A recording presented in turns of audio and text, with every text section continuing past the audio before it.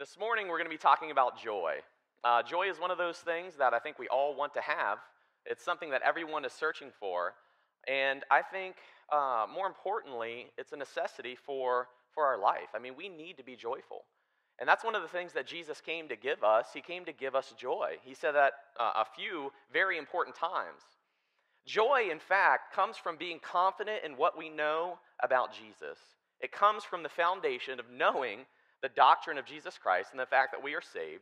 It thrives as we grow in our love for Jesus, and it overflows in our hope of the glory to be revealed when Jesus comes again.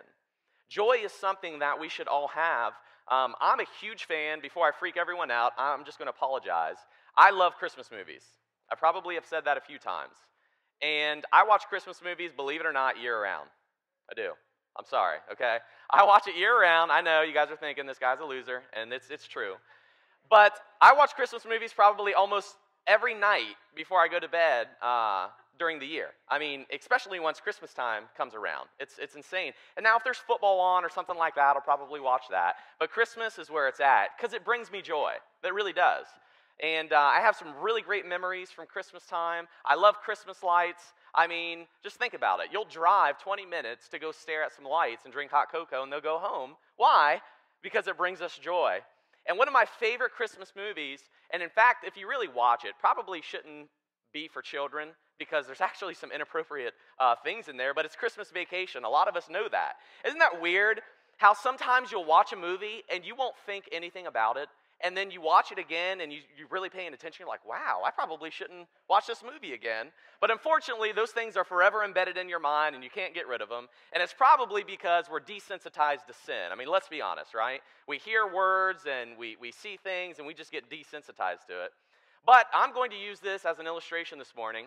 One of the points in the movie, Chevy Chase, is he's the dad, can't wait to bring everybody in for Christmas, and it becomes a living nightmare for him. Well, he sets out on this mission. He reminds me so much of my dad. It's insane. Tall, goofy, their hair is the same. My dad used to wear these really, weird vests. They were huge puffer vests. You guys remember those? In fact, my dad used to have jackets he had this really big red jacket. It probably stuck out about that far from his chest. Everybody thought he was a bodybuilder. It was so funny. Anyways, so Chevy Chase is putting up the lights, and he's stapling every light to the house, on the roof, through the shingles. He's falling off on his ladders. I mean, he's totally destroying himself. He rips one of his sleeves off. I mean, it's a total nightmare, right? Well, finally, he's got all the lights ready to go. He did the whole house. He brings out the family, and they're out there shivering, and they're cold. And before the grand finale, he asked for a drum roll. And they didn't hear him. And he said, "Drum roll, please." And so they start going like that, and it's super dorky and weird. And at this moment, he goes, "Joy to the world." And he goes, and nothing happens. And he looks at it, and he starts shaking it. He's like, what's wrong here? He starts to lose his joy. He was so happy about what he had accomplished, and he starts to lose his joy. And he goes over and he kicks the Santa thing in the yard, and he starts throwing stuff, and he just has had it, right? And then he's on a mission to figure out how he can fix the lights. All it came down to, actually, I'm not going to tell you in case you haven't seen it. Well, yeah, I don't know if you should see the movie or not. I don't know. You leave that up to you. Anyways, in Luke chapter 2, there's an angel. There's some feedback going on this morning. In Luke chapter 2, there's an angel, and he presents himself to some common people, shepherds in the field, and he announces this: "Do not be afraid. I bring you good news that will cause great joy for all people." For all people. Not just Jews, not just people in America, but people everywhere. And there are some things in life that rob us of our joy, aren't there? I mean, think about it. Divorced parents, sexual abuse, school failure, relationships ending, the passing of parents or children, financial struggles, angry legalistic preaching, or watered-down false gospel, marriage growing pains, neighbors can take your joy, failures in your job, in your ministry, in your family. Think about the world, right? ISIS, attacks, random attacks of violence because of a God named Allah. Rape, murder, beheadings, burnings, stealings. You can't even go to the mall without wondering, maybe somebody will break in here one day and shoot the place up. Planned Parenthood and their baby parts market, murdering innocent children, dismembering them from head to toe, and sold for the slaughter. Vehicle accidents, suicides. There are a lot of things that can cause us to lose our joy. And we feel the struggles of this life. We feel the pain and the confusion and the disappointment with death, and we have suffering. And there have been times in my life, and it happens. Having joy all the time is difficult. It is hard. And there have been times where I've cried out to God, God, can you hear me? Are you there? Do you even care what I'm going through right now? The main passage that we're going to look at this morning is Romans chapter 15, verse 13. And Paul is writing to this church who have had a lot of difficult things go on. And look what Paul says here. He says, now may the God of hope fill you with all joy and peace in believing, that you may abound in the hope by the power of the Holy Spirit. This church was going through a lot. They had a lot of inner discord. You had Jews and Gentiles. They disagreed about Christian liberties. They disagreed about life. They had different as Greg said, they had different meals that they would eat, different types of food, different types of regulations and things of that nature. They might even have had a different philosophy of life, how you should raise your kids, what you should do with your spare time. And I can be honest with you, I think we can all identify with this, can't we? Staying away from that side. I think we can, you guys get me this morning. I think we can all identify with this. You know, I think about marriage problems, right? Angel and I, when you get married, holy smokes, dude, you have no clue how you can disagree with someone in your life and not even know it until you get married, you start living with a person. I mean, from how towels are folded. I can remember one time going to the closet and the towel was folded like it was a big square. And I'm like, what is this junk? You know what I'm saying? I'm like, babe, this, and we were actually starting to get into an argument about it. I'm like, this is how you fold a towel. You take one end to the other, you fold it together, and then you go 1, 2, 3, and you roll it down. And I got upset about how towels were folded. I had a kind of a bad day, but still, right? You disagree about that stuff. Or even driving, right? Driving. There have been times I'll look over at Angel, I'm like, would you like me to pull over for you to drive? Because obviously you're a good instructor, and you can just do everything, right? I read in the newspaper, this one guy said, all of my dictionaries are for sale. He had this huge, massive, like, books that were just, you know, what were those things called that they used to sell to your door? Yeah, everybody knows but me. Anyways, he said, hence, he said, encyclopedias are for sale. My wife knows everything. And I thought that was the funniest thing ever, right? Funniest thing ever. But it is true, we disagree, and there are things that you have to work through, and that's what you can imagine the church at Rome being like, you know?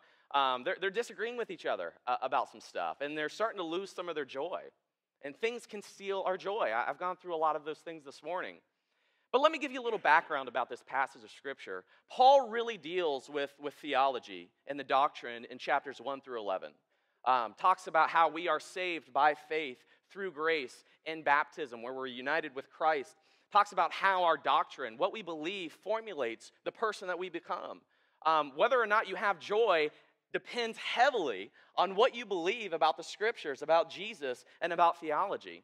And so really he approaches how you should live with your mind. And then in chapters 12 through 15, he starts to deal with ethical doctrine. So theological doctrine, what you should believe, and then ethical doctrine, which basically is answering the question, what is right and what is wrong? And so Paul is saying this, in view of all that God has accomplished for his people in Christ, how should we live? What we know affects how we live and how we behave. And so I've got 7 points up here for you. Just really briefly, we're not going to bother reading this scripture here, but I just want to show you kind of Paul's mindset as he moves through this section. First of all, he says grace demands a transformed life. You should be living differently. He says grace demands unselfish service, no vengeance, no evil, but doing what is right. He says grace demands peace with civil authorities. We should obey our government. We should obey the law. He says that grace demands the superiority of love over the law. Don't be legalistic with some things. Learn to love people. And then, number 5, he says grace demands grace in matters of opinion. If there's not a thus saith the Lord, we should be willing to give each other grace in those areas. He says grace demands proper management of Christian liberty. And this is what's so important, is that the rule of thumb is if it causes a weak person to stumble, I shouldn't do it. He instructs the church to do everything to build each other up, not tear each other down, but at the same time being true to yourself. And then finally, the passage that we read, the section that he gets into is our key phrase, is that grace demands that we live in unity and in hope. In unity and in hope. And when our lives are founded upon the gospel of grace, we will understand what joy is all about. And let me give you a brief understanding of the word joy. Thayer, which is a very popular dictionary for the Greek, just simply defines joy as gladness. Vine's dictionary says that it's delight. It's used over 60 times in the New Testament, and it is really closely associated with the word grace. In fact, you could say this, grace is that which bestows the occasion of pleasure, delight, or favorable regard. And so joy, if you could picture it, joy flows out of the cup of grace, right? We get joy because God is giving us a gift. And let me give you a brief illustration. If you get a small little present, right, for Christmas, think about this. If you get a small little present, you're like, wow, this is really cool, man. Somebody gave me a $10 gift card to Starbucks, or, somebody gave me a bag of cookies, which, I love cookies. Dropping a hint. So, grace comes out of joy comes out of grace, but think about this. What if someone were to give you a new car, right, or to say all of your debt is paid off? I mean, you would be just totally super pumped. You know what I'm saying? Like, joy would be so much more because the gift is that much bigger. And so that's what grace is, or that's what joy is. It flows from grace. And that's what we have to understand. Billy Sunday said this when he's talking about joy. If you have no joy in your religion, there's a leak in your Christianity somewhere. William Gurnall said this, the reason why many poor souls have so little joy in their hearts is that they have so little light of the gospel in their mind. The more we understand God's grace, the more we experience joy. And we really need to think about this because it is tough having joy. I have had my fair share of challenges, and I still have a whole lot of life to live. And there are times in that moment, in that challenge, in that trial, all you want is for it to stop. Let the pain stop. My wife and I were getting ready to have our first baby. I'm super excited about it. I can't wait. It's going to be a little baby girl. I can't wait to hold her and to kiss her and just to stay up all night and change her dirty diaper. I mean, I cannot wait for this little beautiful angel to come and that we get to share life with. But let me be honest with you. This pregnancy process, outside of, the emotions that you feel, it has been tough.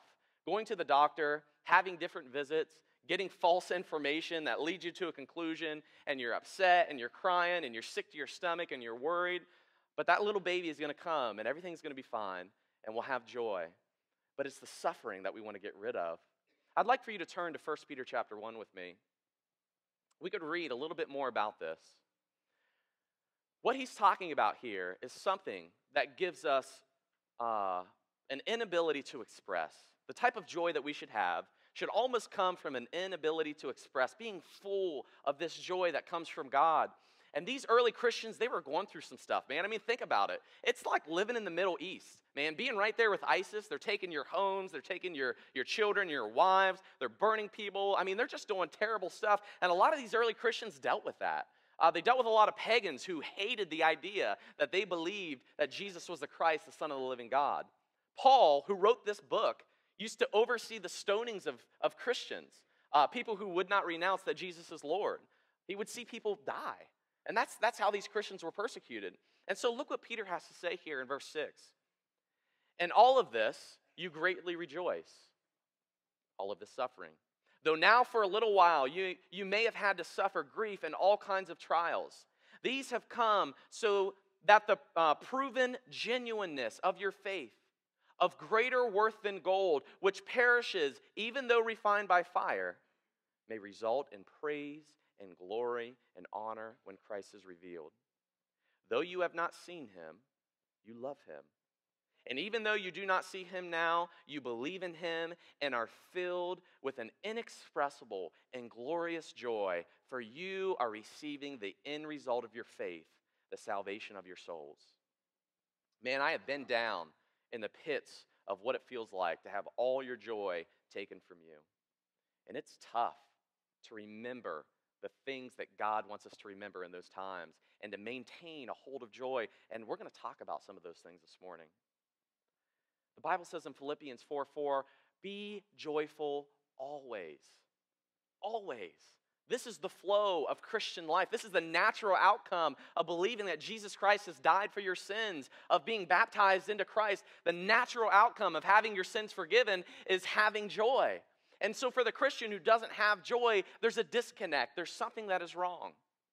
The key understanding is simply this: the basis for God filling us up with joy is our faith in the redeeming work of Christ. That is the foundation. That's why Paul deals with theology in the first 11 chapters, is because if you don't have the right beliefs, you're not going to have the right feelings, or your feelings will simply be misplaced.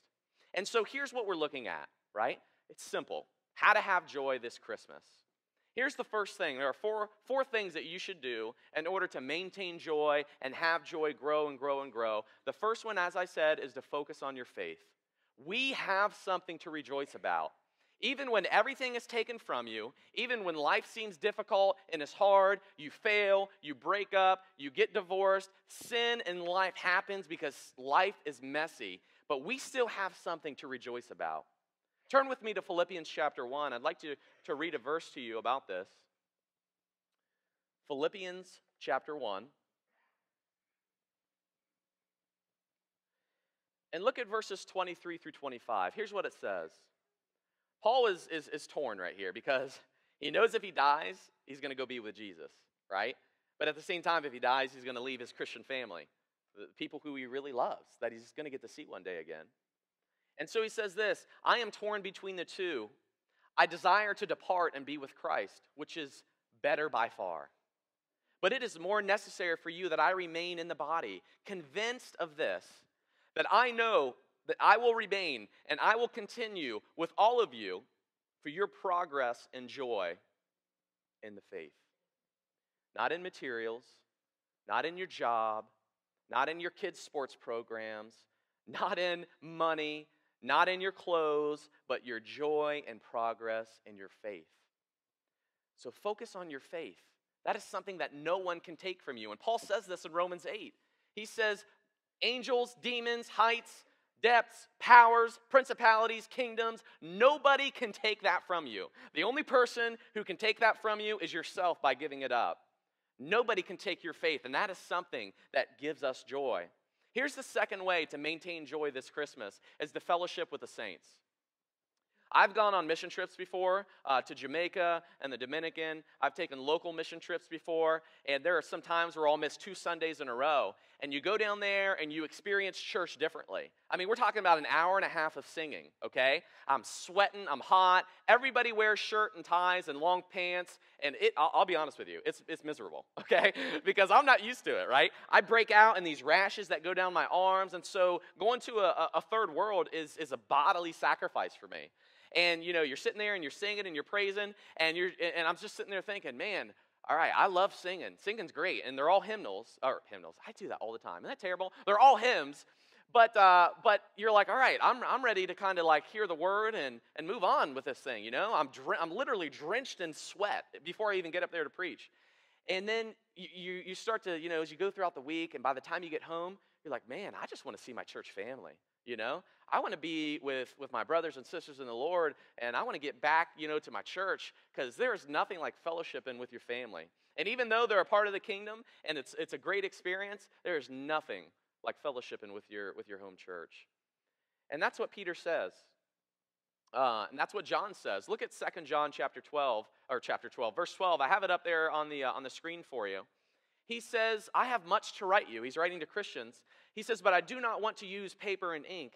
Instead, I hope to visit you and talk with you face to face so that our joy may be complete. There are some Christians that I'll never see again, that you have a connection with and you never see again, and that's hard. And Paul in Acts chapter 20, he was struggling with his relationships, and it's a hard thing to not be around your church family. But I can tell you this: one day we're going to get to see each other forever in eternity, and I can't wait. Life is good, and I enjoy it while I'm here, but there is something far better that's going to give us inexpressible joy. So fellowshipping with the saints, man, you want to remain and have joy? Become a part of the body. Be around your Christian family. Here's number 3. Remember the goal. Remember the goal. Why you are here. Why you believe what you believe. The goal isn't simply just to get through life, right? I was reading a book with a couple of guys in church by N.T. Wright called After You Believe, and he kind of presents this question: why should we be Christians? We become Christians, and we believe in Jesus, but what's the point? What's the point of Christian morality? Like, why should I try to be a better person? Aren't we all going to go to heaven one day and be instantly perfect and have instant knowledge and everything's going to be great? So why even work here and now if everyone, once they get to heaven, are going to be the same, on the same playing field? You know what I'm saying? Have just as much knowledge as God does and be just as perfect as God does. And one of the things that he argues in his book is that what you do in this life really matters in the next life. There will be different levels of knowledge, different levels of Christian maturity. We will have renewed nature, so sin really isn't going to be as tempting as it is now. But this is why it's so important, is because in remembering the goal of Christian living, we have to remember that what we do now really affects the next life. It affects us in character, it affects us in virtue, it affects us in knowledge. I'd like to read to you a passage of Scripture in 1 Peter chapter 4, verses 12 through 13, where Peter says this: "Dear friends, do not be surprised at the fiery ordeal that has come upon you to test you, as though something strange were happening to you. But rejoice inasmuch as you participate in the sufferings of Christ, so that you may be overjoyed when his glory is revealed." That we have to remember what I'm going through right now, the sufferings that I'm enduring right now, the glory of that, the joy of that will be revealed when Jesus comes again. What we do right now, these mini snapshots of what Christmas is all about, is just a small little glimpse of what it's going to be like to spend eternity with Jesus forever and with each other. That the sufferings and the trials that we endure now are working out in us an eternal weight of glory to be revealed when Jesus comes again. What you go through and how you deal with it really does matter to God. And that's something that we should always remember, that we can rejoice in everyday afflictions, in our sickness, in our heartbreak, in our frustration as we approach death, because we have an ultimate destiny with Jesus. But here's the last thing that I believe is most important. The number one way for you to keep your joy this Christmas is to love and pass it on. You see, it's pretty simple. The only way we keep our joy is to pass it on. That's what Jesus taught us.